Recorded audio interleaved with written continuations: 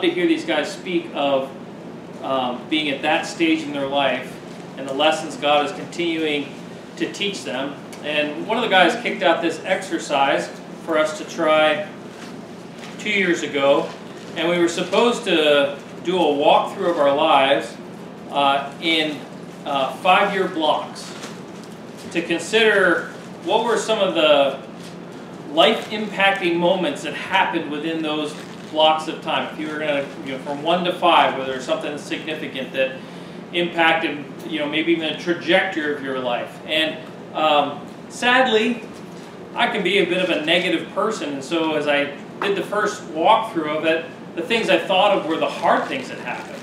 Sometimes the losses or the crisis that occurred.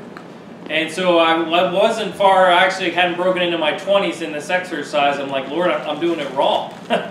So I am a card-carrying overthinker, and I step back and I'm like, Lord, just bring to mind the things that you would have me bring to mind, that you would have me to think on. So I did this, we looked at it in blocks, and I came back and some of the guys shared, some didn't, and I thought, this is an exercise that could land to victimization really easy, where you look back on those blocks and you're saying, well, this is why I am where I am because these are the things that happened to me, as opposed to understanding that none of us are the result of our environment, or all of us are the result of our choices. So in looking back through that, one of the things I shared with the guys, and I came home and I shared with Jenny, was there was such a thread of grace through all of it.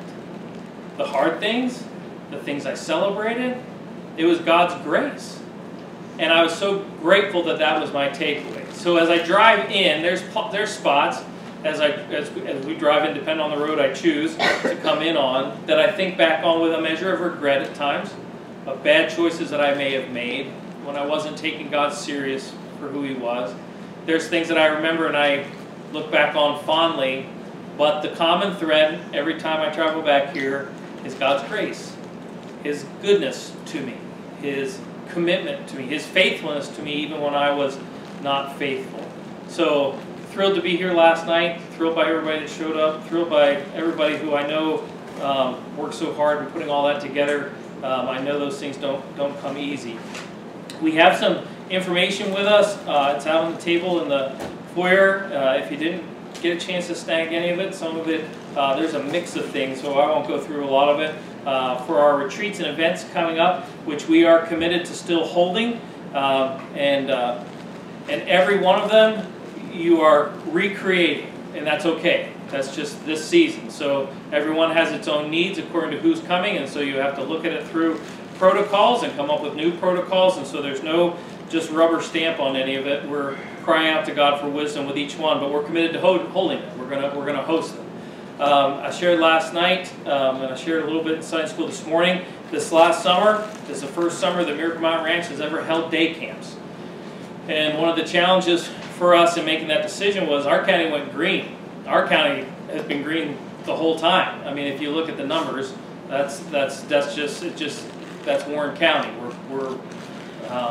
We're remote, and we don't have a lot of population density anywhere. So it just has not.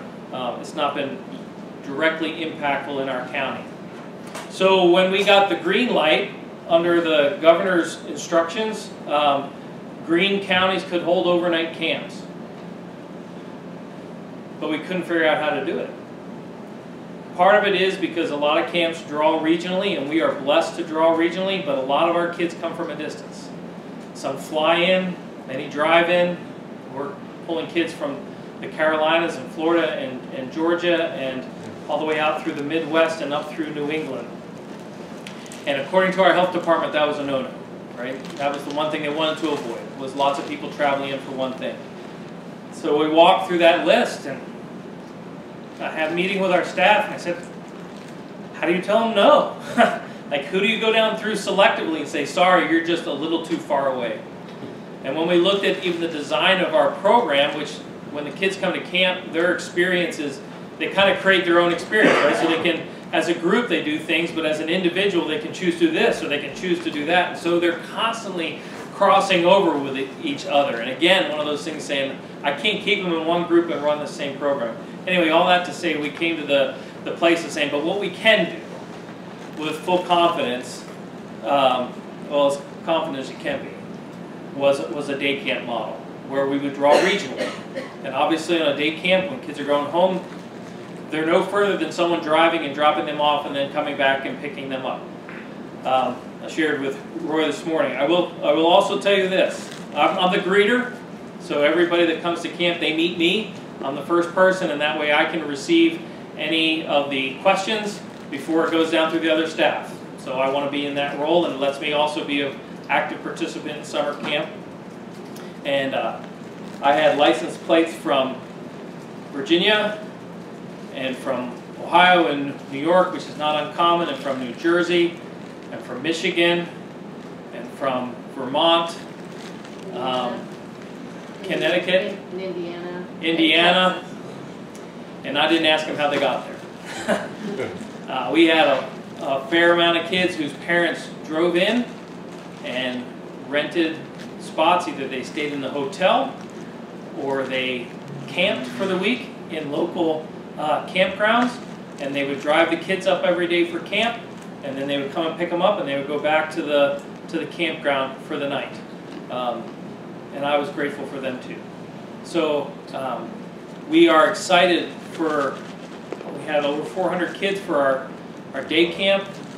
When we look at the fact that we normally host between 11 and 1,200 kids, you would say, well, that's not that many kids in comparison. If it was a numbers game, none of us would be doing this. We got to minister to 430 kids that we would not have otherwise. And we were blessed to open, because there's lots of camps that didn't have either the ability or the freedom to open this summer. So we were really blessed to do that as well. Steve Crane, which many of you know, I'll throw that out there because for some of you that's a good thing, and if it's a bad thing, I don't know him at all. But he just happens to serve on our board. And in one of our board meetings, in working through this decision, and I valued our board's input on it, and them trusting me with that decision, he made this comment. In fact, I mentioned to him last name. I said, I didn't know you were prophetic, but you can tuck that, put that on your resume. It might help you in your next job. He said, it won't be interesting the conversations that will occur with families at the end of each day? Because his kids have come to camp. And it's not uncommon that at the end of a week of camp, when families pick up their kids and they say, what did you learn this week? It's too much. How do you download a whole week? Like the last meal that we have with them, lunch, the last structured meal, we have a supper with them before they head out, is always brownie sundaes and pizza. That's deliberate, right? Because I think we have great food. I'm not saying it always lands solid with all the kids, but we really tried to make sure we have a great menu lined out for that week. But kids typically remember the last meal. So if they say, how was the food? It was great. We ate pizza and brownie sundaes. And that's the conversations that happen in the car too. They say, well, what did you learn this week? Oh, there's too much. Oh, but one day, you can download one day. And he was right. And we had emails and parents calling and saying, and grandparents, because a lot of who brought with grandparents because parents had to work. The conversations that happened in the car were just rich as the kids, and we were deliberate in that too. Last thing of the day, chapel. Last challenge of the day, you should talk with your folks about this. It just led to amazing conversations that way. So God really blessed. We ministered to kids partly because, I think I mentioned this last night, nothing else was open. There weren't sports going on. There weren't the Y. None of those things were running. So we were the thing in the area, and kids came that we have not hosted before. And we had kids come that would not have come to camp before. One of the trends in our culture today, my wife Jenny, who I'm going to have shared here in just a minute, she oversees our nursing at camp. So we average anywhere between 160 and 170 kids a week in camp, and then additionally summer staff on top of that, and then our students. And she brings in 2 or more laundry baskets full of meds for the kids for the week. She usually has 2 to 3 nurses that volunteer each week. If you have medical credentialing, we would love to have you. It's a special ministry at the ranch. And increasingly, where there used to be a big swing, we saw an increased amount of behavioral modification drugs, and that's still true. Number one increased drug that we see now, anti-anxiety, antidepressants for kids. Those kids don't come to camp, typically. The idea of staying overnight somewhere is just too much. But they want to come to camp. This summer we got to host those kids. We got feedback from parents saying, from everything from teenage girls that the idea of staying overnight was too much, to an 11-year-old boy who has, which is not uncommon with young boys, has struggled with bedwetting and is very self-conscious about it, but has always wanted to come to camp. This year he got to come to camp. So the Lord opened doors into families we just have never been able to touch before. So we're committed to day camps. And I mentioned in Sunday school, I told my staff that just last week, it like a lead balloon. Because while they see the value in it, we already have a full summer plan next year. We rolled 2020 into 2021. We already have 110 kids signed up for next summer. And I'm saying, and we're going to do day camps. It's a little overwhelming for them. I will let that settle a little, and then in October or November, we'll start working through the logistics, not if we're going to do it, but how we're going to do it. So I'm grateful for those things that God has provided for us, and He continues to provide for us financially through many different ways. And again, I hear, and talking with my other my friends who are in camping, of them just praying that they will be able to stay open. God meets our needs and has been continuing to meet our needs, sometimes on a weekly basis, but hopefully this isn't irresponsible, I've not been worried about it. Hopefully that's just maturity on my part. I'd like to think maybe I'm growing up in that a little bit. But that has been one of the least things from my mind. God will sustain us as we'll glorify Himself. And so I just trust that He will provide in His timing for what our needs are. I want to thank you as a church for providing for us. You have been faithful in supporting us and praying for us for many decades now. And please understand, we are very grateful for that. I want to ask Jenny if she can come and just give a quick update on our family, and then I have a 45-minute message, and I commit to talking fast if you commit to listening fast. So Matt asked me to share about 10 minutes ago. So I apologize. So I wrote our whole newsletter, supposed to be the summer newsletter, became the fall newsletter, and we printed most of them off, and that's when my one daughter told my other daughter, well, this is the first newsletter I got forgotten in. And so, mom fail. So I rewrote the newsletter, and it didn't make it here in print, but it will be showing up in the mail next week, hopefully. When you read it, act surprised. Yeah. We have 5 kids. Oh, not just 4. So, Megan has actually joined our ministry. She doesn't live at our house anymore. She lives with the single girls and has her own ministry as well. And so she puts out her own newsletter. So in my defense, I was like, well, I didn't want to steal your thunder. So, but we've been blessed. We've been going through, just as all families have, a season of change and grieving, and like for each of my kids, grieving what they thought their summer was going to look like, grieving what they thought their jobs were going to look like. My girls were ready to be camp counselors, and when kids don't spend the night, that looks really different. When you're running a group for a day camp, it looks more like, it feels like childcare. And it's boys and girls all mixed together, and you're one of 5 counselors, as opposed to having one-on-ones with girls that you really get to know their hearts. And so that was a season of kind of our girls grieving what they thought their summer was going to look like. So our eldest is in Texas, married, and we have 2 grandbabies down there that we just got to go see when we picked up Rooster, who was with us yesterday. Yeah. So we kind of snuck into Texas and snuck back out again, and so we're not going to go to the grocery stores, we're not going to go anywhere. We don't have time to quarantine for 2 weeks when we get back. But we were blessed to see them. They were able to come up for the summer and spend some time as Garrett, our son-in-law's grandfather, celebrated his 80th birthday. And so Hannah got to let the kids loose in the yard, and I was sitting there talking to her, and she suddenly goes, oh. And I said, what? And she said, there's no scorpions, snakes, spiders. I can just let them play. And then I'm going to have to train them to put shoes back on when we get home. So, but she just enjoyed them being able to be in a yard and feel safe. Again, Megan is with us. She's now 23. She's going to be 24 in October. And she's on staff with us. Does it scare you that you look to me? I know, I know. And we're in trouble. Oh, I know, we are. Lydia is 20. Lydia is going to take time off college. She wants to switch her majors. She spent 2 years at Bob Jones and in graphic design and has felt the Lord directing her heart towards counseling. And she'd love to go out and be a part of the Lafayette program out there. Their Vision of Hope does an internship with girls so she could kind of get her feet right in it. And God has been burdening her heart. So she's coming home looking for a job to pay off the first 2 years so she can go to the program out in Indiana. Emily's in her senior year. We are rejoicing over PIAA because Emily's a volleyball player, and I was like, nobody wants to live with her if they cancel volleyball. So so we're just excited for Emily. She's her team captain, and we are into our 3rd week of practice already, and so we're excited to go forward with that. And this was her first summer counseling, and she just came alive, and it's like a whole new, watching your kids grow and realizing only God can do that in His timing.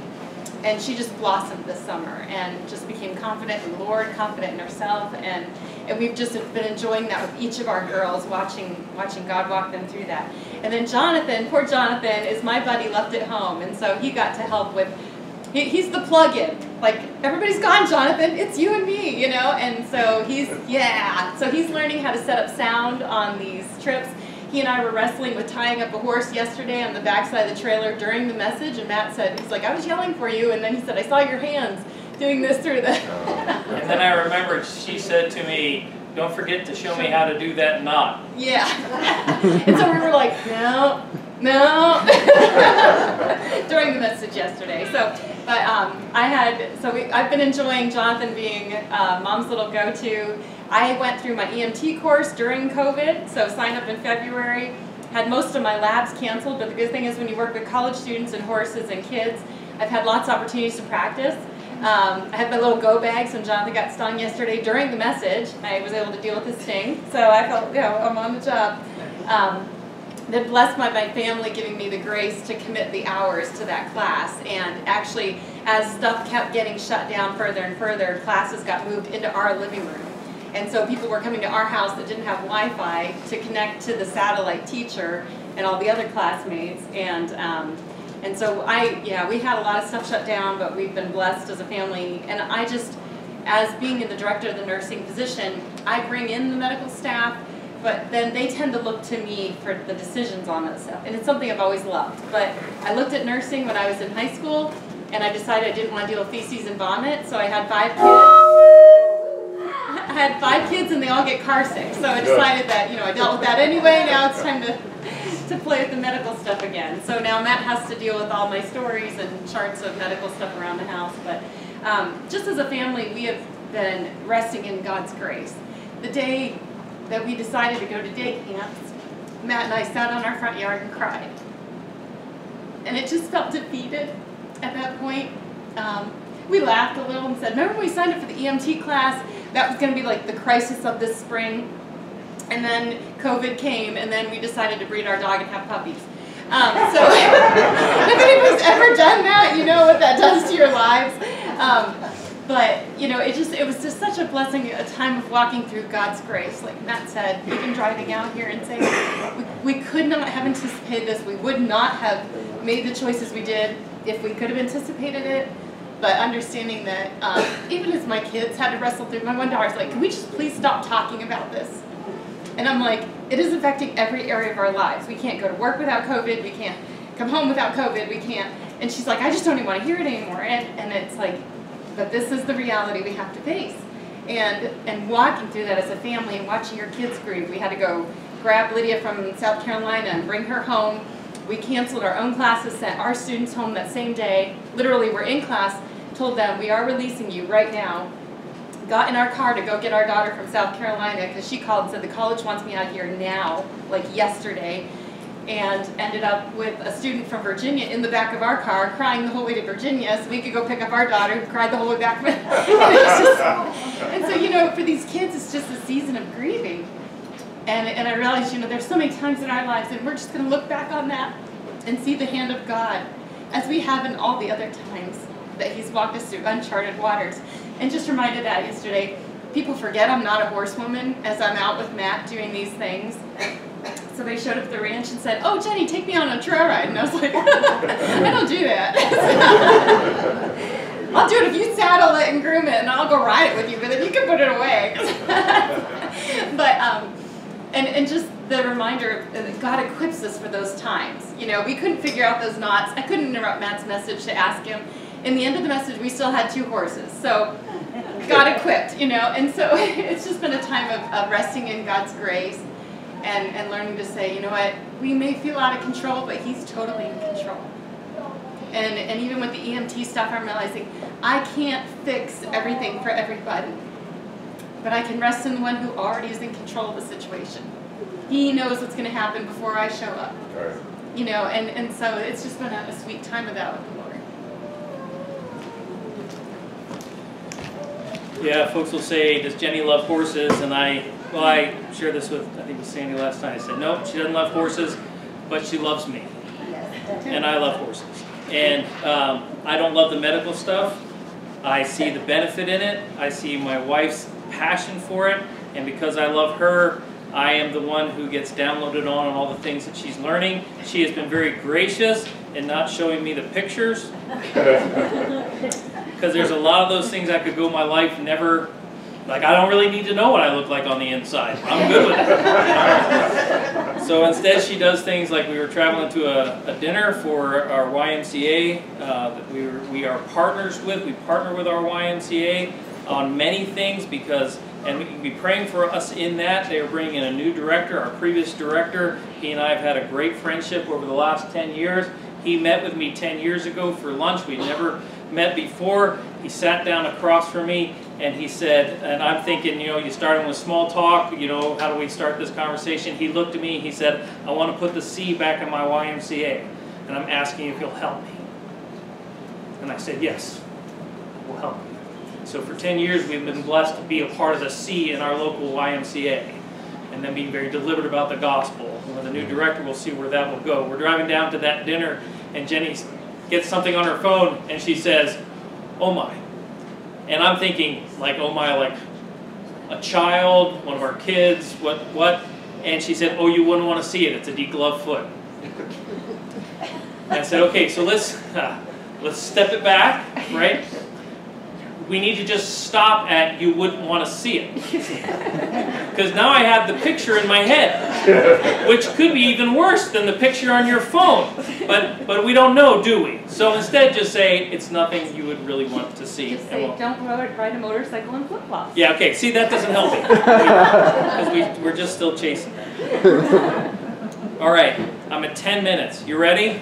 All right, in cowboy terms, we say this, time to throw a leg over and grab leather. Okay, let's turn to 1 Timothy chapter 6. And if I could, I just want to share a couple of thoughts with you that have been on my mind. The Lord's been really encouraging me in the context of one of my favorite parts of our ministry, and that's our school of discipleship. And I think I briefly mentioned that last night as well. It's a program that I participated in back in 1989. It's a discipleship program. We were very deliberate in being a life-on-life discipleship program, partly because we have the luxury of that. Our numbers are kept low purposefully so that the staff can fully engage in the lives of the students that are there. It's structured with Bible classes throughout the year, Christian formation classes, but there's also a lot of work practical time, the time just working together to discuss those things that come up within the classroom. Because when Paul is talking to his son in the faith, Timothy, one of the things he challenges Timothy with this. He says, the things that I have taught to you, teach to faithful men, so they would teach others. There's 4 generations of discipleship going on there. What Paul has poured into Timothy, Timothy is then called to pour into those who will be faithful to pour into others. That's the model of discipling. And that's the call, I believe, to every believer. Let me say that one again. I believe that's the call for every believer. I don't think it was a uniqueness given to Paul. I don't think it was a uniqueness given to Timothy. I believe every believer is to fulfill the commission given to the church, the Great Commission, or as one commentator said, the big job. This is what Christ left us to do. It doesn't fall to someone who has a certain gifting, a certain ability, talent, or innate ability. It's given to the church to do, to fulfill this. And I want to look in 1 Timothy and in chapter 6 about, we're going to skim and just touch on a few of these, about a list that Paul's going to give to Timothy, his son in the faith, concerning attributes of one who is a follower of God. One who would be called, as Paul referred to him here in verses 11 to 14, a man of God. These are the things that are true of one like that. Now, I like it because it's a list, and I'm a list person. I have lists of my lists. I love you all. I am thrilled to be here. You're actually on my list. You have been on my list for my... So I even have a yearly list. I put together a list. I'm 51, just turned 51 in December. I have a list for my 51st year. These are the things I would like to get done in my 51st year. In my 50th year was Bumpville Bible Church. We didn't get it done, but we planned it, so it counted. Check, right? So for my 51st year, I get to check it, and I'm glad if we do it annually. So it's a way of me just having goals as I go into my year. So I naturally gravitate toward lists in Scripture, and Paul's got a list here. He's going to lay out a list of 4 things to Timothy that need to be true of him in fulfilling this role of being a man of God. 1 Timothy chapter 6, verses 11 to 14 says, "But thou, O man of God, flee these things and follow after righteousness, godliness, faith, love, patience, meekness. Fight the good fight of faith. Lay hold on eternal life, whereunto thou art also called, and hast professed a good profession before many witnesses. I give thee charge in the sight of God, who quickeneth all things, and before Christ, who before Pontius Pilate witnessed a good confession, that thou keep this commandment without spot, unrebukable, until the appearing of our Lord Jesus Christ." 4 things that Paul's going to lay out for Timothy here. He refers to him first as a man of God. That's a big deal. It's a really big deal. In fact, twice Timothy is going to be referred to, but it only shows up one other time in the New Testament. 70 times in the Old Testament. It's a phrase given to those who would be used mightily of God. Moses in Deuteronomy chapter 33, verse 1. He's the first one ever called a man of God, but many others would be. Elijah, Elisha, David. David is called a man of God. He's also referred to in Acts chapter 13 as a man after God's own heart. One of those things that I've always looked at and said, oh Lord, that would be true of me. Now, you got to understand the end of that verse, because the end of the verse brings clarity to what being a man after God's own heart is. I always thought, oh, that I could be a David, that I could pen words like the psalmist pens, that I could have that level of intimacy like David has and the expression that David has. But the end in Acts chapter 13 is that he was a man after God's own heart because he would do the will of God. What made him a man after God's own heart? Because he would just be obedient. If God called him to do it, he would do it. 2 Peter chapter 1, verse 21 says, "For the prophecy came not in old time by the will of man, but holy men of God spake as they were moved by the Holy Ghost." They were God's men. They were not their own.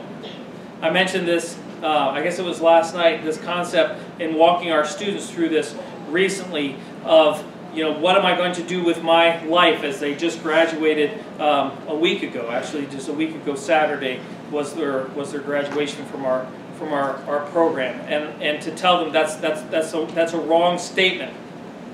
I think my staff and students are growing weary of me doing those kinds of things when they make statements like this. In fact, one of our single guys, he's married now. He's a blast with this, where he'll say things like, he'll say, "Well, to tell you the truth." And I'll say, "As opposed to lie to me?"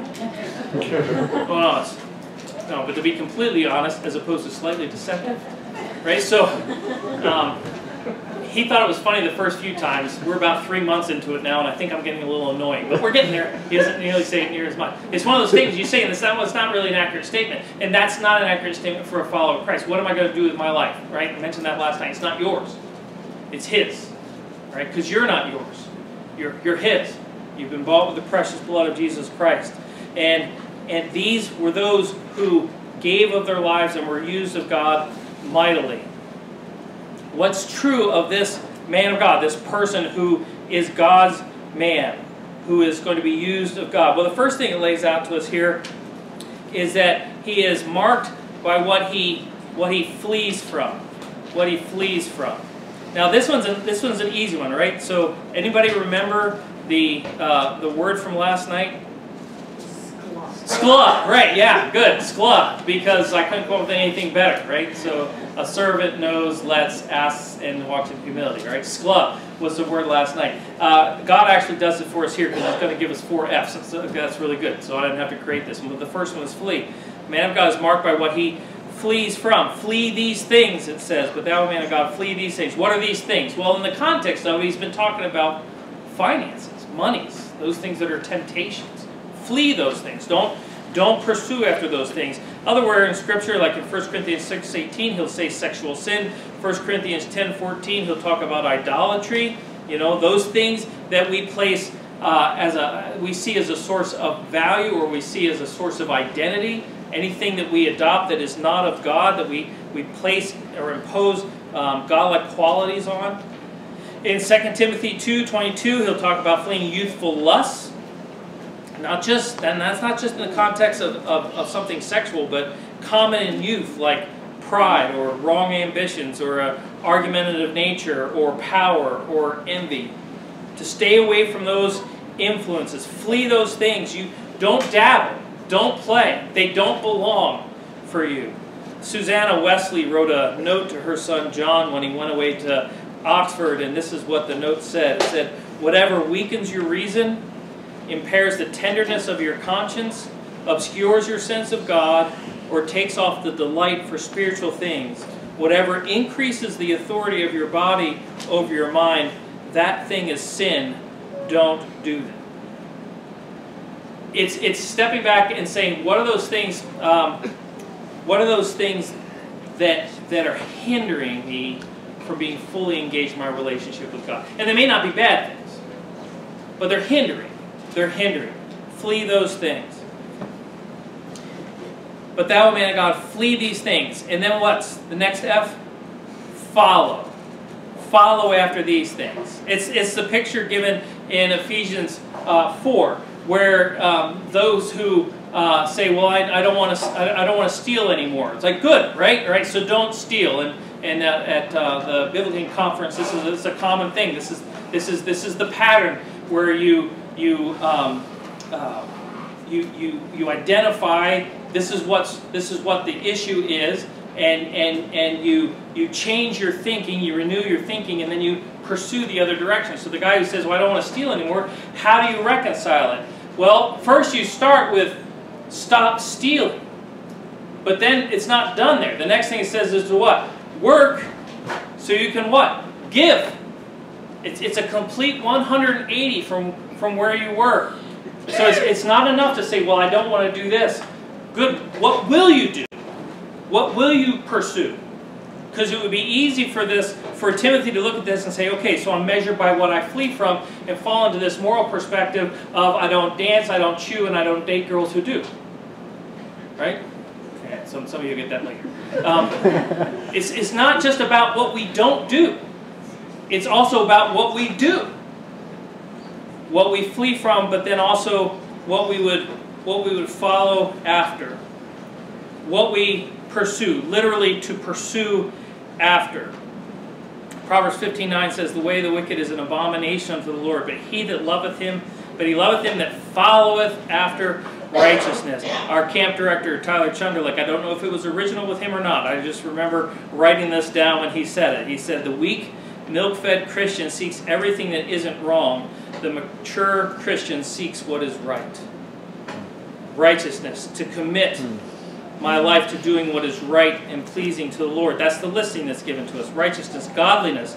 Righteousness deals with the outside, but we know that the outside is only changed when there's a change within the inner man. Sincere right action is the result of being right-hearted. A pastor friend of mine wrote a book What's Matt Mitchell's book on gossip? I forget now. Anyway, it's a great book. You should look it up. And so it really is. It really is good. Boy, sorry, it's just totally escaped me. I got to read the manuscript before he sent it in.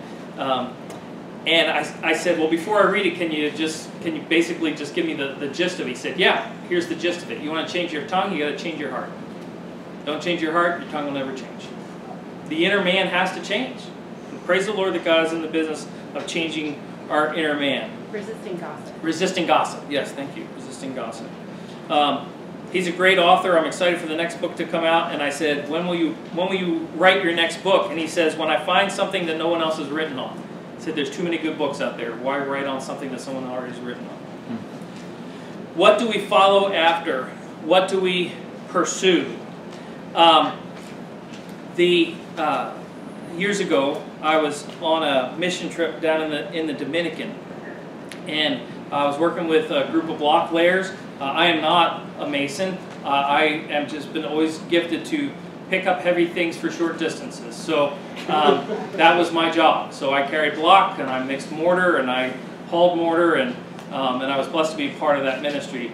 Each night we would gather together for a devotional time, and they would share from the Word of God, or you'd have there were several pastors down there that would share things, or we would do things. And one night they chose to do a video, and quite frankly, I was bothered by that.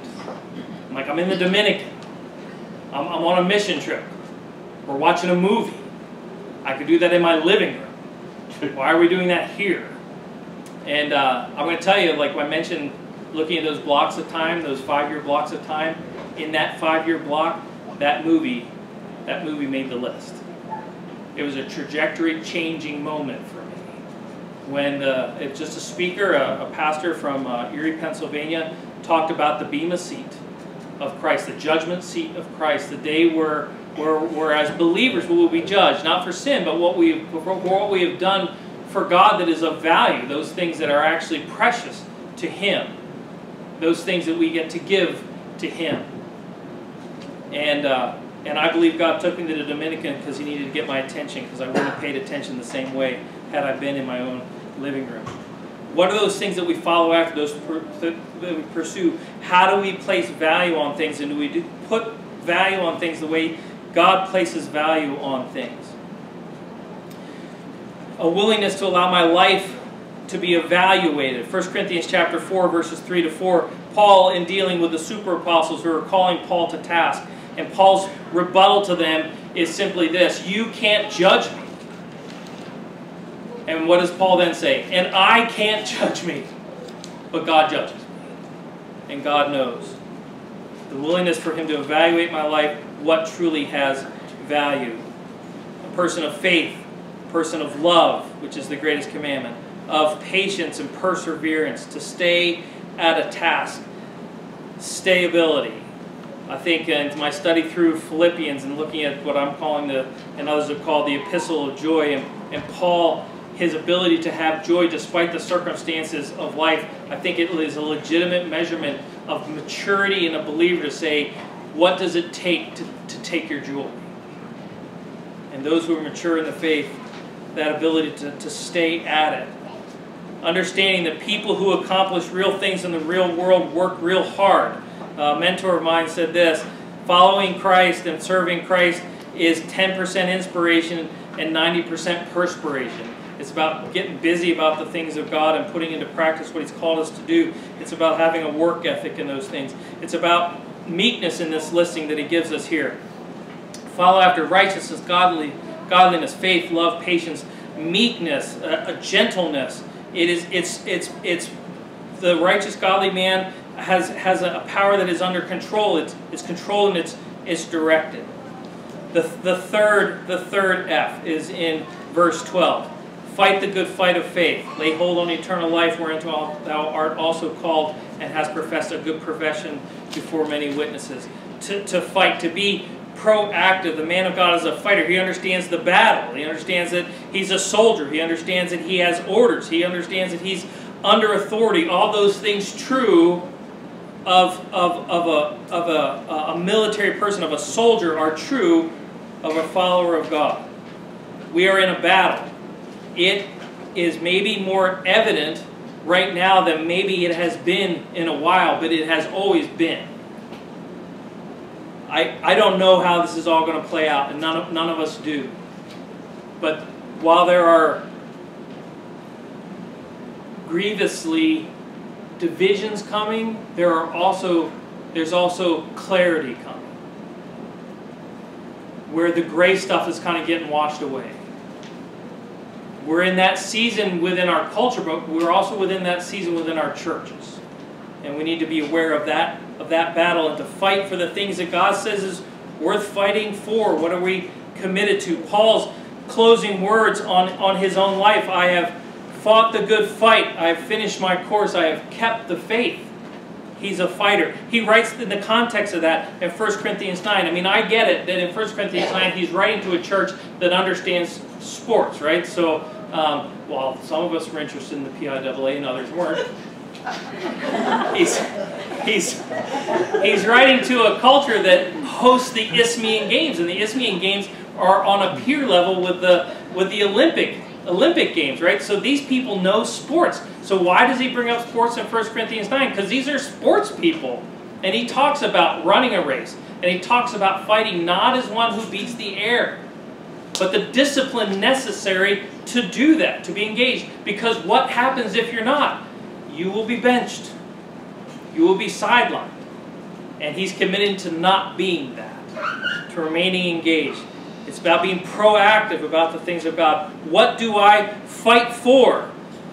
Too often, it's for my own way, for my opinions, and sometimes it's for my rights. And I think of my missionary friend who said that we were born into this world with only one right, and that was hell, and everything after that has been grace. He's known by what he flees, what he follows, what he fights for, and the last F. All right, we're almost there. The last F is inferred. That's not the word, but that's what we're going to go with. It's faith. I give thee charge in the sight of God who quickeneth all things, before Christ Jesus, who before Pontius Pilate witnessed a good confession, that thou keep this commandment. Be faithful, without spot, unrebukable, until the appearing of our Lord Jesus Christ. To be found faithful. Faithful as a follower of Christ. In pursuing after Christ. And as we pursue after Him, we will become more like Him. And if we are not becoming more like Christ, then we need to ask ourselves, what am I pursuing? If I am not becoming more like Christ, I need to ask myself, then what am I worshiping? Faithful to the commandment, or we could put the word commission in there. It can also be translated that way. To proclaim the truth of the gospel message, to make disciples. Faithful, loyal to God, loyal to truth, uncompromising. Before God, who gives life to all things, God is in charge of all life, including Timothy's, including mine, including yours. Don't forget who your God is. It's two things working through on my way out. The first one, timing. Will I get there in time to get ready? Because we had a few, always seemed 11th hour challenges in getting out the door with 3 horses and 4 people and getting here in time. The second thing, and that I will tell you that I worked through for the 4 or so hours that it took us to get out here, is the knot in my stomach that begins to build before I ever get up in front of a group and speak. I've been at this a long time, 30 years. The knot is not as big as it used to be, but it still shows up. And I acknowledge the knot for what it is. It's illegitimate, right? The knot is, but what if you say something stupid? Like, what if you're really, really bummed? Worse than that, what if you say something incorrect concerning Scripture? Wow, that's huge.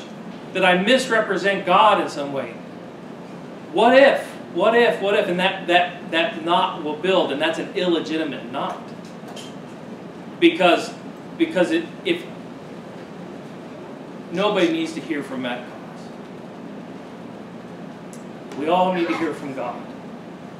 So when I get up in front of a group, I need to remind myself, God is committed to loving and reaching those people. And so I cry out to Him, then God, would you just use me to accomplish that? I've got tons of reasons on why I shouldn't do it, including the not. That while it's better is still there. That's what Moses laid out too. Yeah, I'd love to obey you, God, and I'd love to do this whole deal and lead your people, but I don't speak well. And God's response to Moses, so who made your mouth? We need to remember who it is that we serve. We need to be faithful to Him. Faithful how long? Clear to the end. Clear to the end. A follower of Christ, characterized by what he or she flees from, follows after, fights for, and is found faithful in how long? Clear to the end. I don't know how long you're going to keep this. Maybe forever. I don't know. But I told my director of the School of Discipleship, one of the things I look forward to in coming out here is put my hands on this. Because my dad put his hands on this and stood behind his pulpit and proclaimed truth from the Word of God, and other men of God have done that. And I'm honored to step into that spot, and I'm always reminded of the words of my dad before God took him home, that he didn't share with me, actually share with his pastor. I was talking with his pastor after my dad passed, and the pastor said, can I share something with you that was interesting about your dad? He said, I came to talk with him and I wanted to pray with him, and I said, he said, how can I pray for you? And Dad was struggling with the impact of the cancer on his body and physically what he was going through. And he said, I expected your dad to say, would you pray for comfort for me because of the pain that I'm experiencing? And he said, instead your dad just looked at me and said,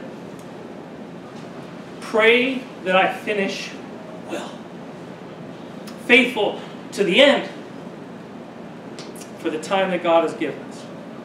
So let me encourage you with those 4 F's. Not maybe as easy to remember as SCLA. But as followers of Jesus Christ, we are known by what we flee from. We are known by what we follow after. We're known by what we fight for. And we are known by what we are faithful to the end. Let's pray. Thank you, Lord, for your faithfulness to us, your goodness to us. We thank you, Father, for your love demonstrated overwhelmingly through the work of Jesus Christ on our behalf on the cross. His death, his burial, his resurrection, Father, his resurrection signifying that sacrifice, that satisfied you. Thank you, Lord, for making a way for us. We were lost without any hope, and you made a way for us. Lord, when I consider our relationship with you, I realize that the only thing we brought to this was our sin. Thank you for the gift of salvation. For those of us who have placed our faith and trust in you, Lord, who are followers of Jesus Christ, or as they used to say in olden times, followers of the way, Lord, help us to be found faithful, in what we flee from. Help us to discern those things that, boy, they just don't need to be a part of our life. They are not helping us in our pursuit of you. And help us to set those things aside. They don't belong in our lives. Help us, Lord, to follow faithfully after you. Help us to see what are we really pursuing. Keep us from things like pursuing busyness and calling it relationship with you. Lord, that's a hard one for me. Keep us from pursuing Christianity and not pursuing Christ. That can trip us up too. Help us to follow after you, and help us to be able to discern when we are not and what we are following and pursuing and worshiping. Lord, help us to know what battles are worth battling. Right now, Lord, it continues to be a challenge. And I pray, Father, for Pastor Ben. I pray for other pastors as they navigate this time of really trying to say, how do we embrace Scripture that tells us that we are to step under the authorities that you have established and placed in our land, that you work through those authorities. God, you work through Pharaoh for your glory. And Lord, to also know When do we push back? When do we say that they're taking authority that is not theirs because we answer to a higher authority?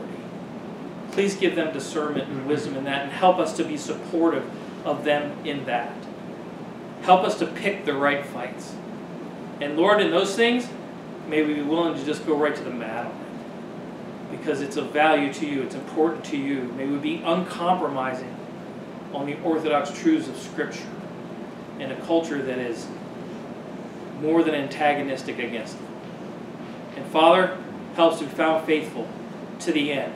Paul's words, fought the good fight, finished my course, the course you had for him. Lord, I pray that you would help us and be found faithful. We love you, God, and we thank you for your great love shown to us in so many ways. Thanks for letting us gather together this morning, and Lord, may we never take that for granted again. Maybe we haven't, but I did. I just took it as a norm, and when it was taken away, phew, it reminded me I need to be grateful. So thank you for the freedoms that we have within our nation, expressed even in us gathering together and praising you and being able to open your word and learn from you. Thank you for all these things. We praise you for all of it. Thank you, Father, for these faithful folks who have been such an encouragement to my family, to myself personally, many for many, many years. And for this church who allows us to be able to do what we do through the ministry of Miracle Mountain Range. And I pray you continue to bless them, that they will be a light on this hill to impact this community for Jesus Christ. I ask these things in Christ's name. Amen.